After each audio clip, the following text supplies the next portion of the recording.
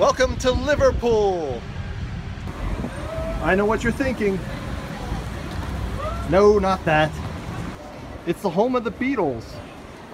John Lennon, Paul McCartney, George Harrison, Ringo Starr. This is the birthplace of the Beatles. Matthew Street.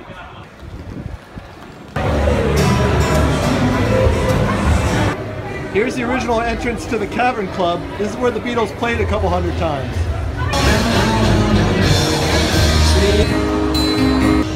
Who's this guy? Gold albums from Liverpool bands. Liverpool Town Hall. Here's a monument worshipping death. That's supposed to be Lord Nelson and a female representation of death. No matter where I go in the world, be it Auckland or Melbourne or here in Liverpool, there lies Queen Victoria. Mr. Wellington. He's so high up in the air you can hardly see him. Here are the big impressive buildings along the waterfront. He's King Edward VII, he is.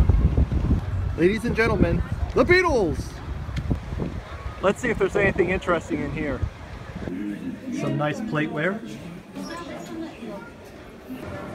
The mythical liverbird, symbol of Liverpool. One of the world's first railway locomotives. A model of the Atlantic Conveyor. Albert Dock. Albert Dock is now a commercial shopping area. Here's an old wooden boat. This portrait's made entirely from jelly beans. Here's a coffee shop on Albert's Dock.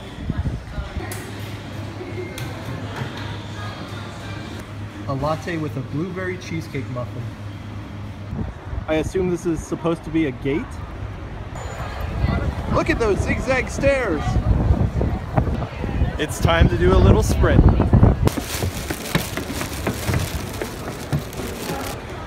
It's a nice view once you're up here. So where should I put my radio station? Yeah, that's the place. This is St. Luke's Church. This church received considerable damage when it was bombed by the Nazis in 1941. It looks like this church has seen better days. Brass monkey. That funky monkey.